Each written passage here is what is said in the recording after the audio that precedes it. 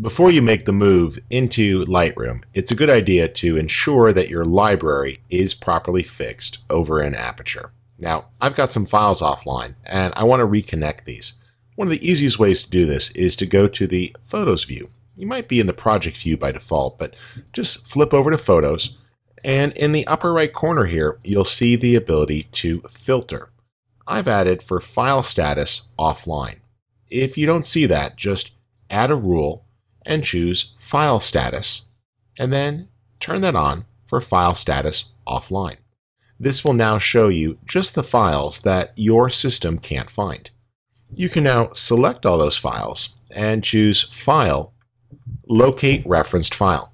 Now, if you're working with a library that doesn't have this issue, maybe it was a managed library, chances are those images will still be in that library. But I have my library spread across several different drives. I'm going to search here by file path to make it a little bit easier, and I can see this next shoot. So I'm looking for this particular landscape shot.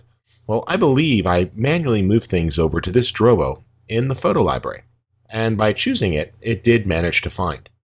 Now at the bottom of the window, I'll just click Reconnect All, and those have been solved. As you keep going, it's easy to search by particular archive. So these are from Croatia. I'm going to tell it to take a look. In my newly consolidated photo library, looks like it found it. Reconnect all. And those are reconnected. And as you continue to work your way through, it trims down.